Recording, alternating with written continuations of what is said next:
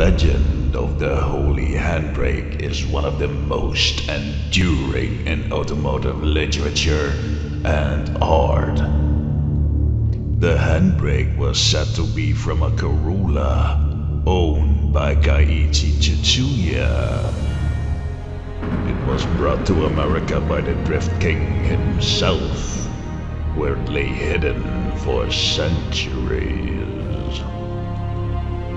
It was believed to be kept in a temple and guarded by the custodian Atsushi Kuroi. The Brotherhood of Team Lapping the Gap defeated him in an epic battle and recovered the legendary item. If you have the valor to endure the quest for the Holy Handbrake, the fabled artifact can be yours.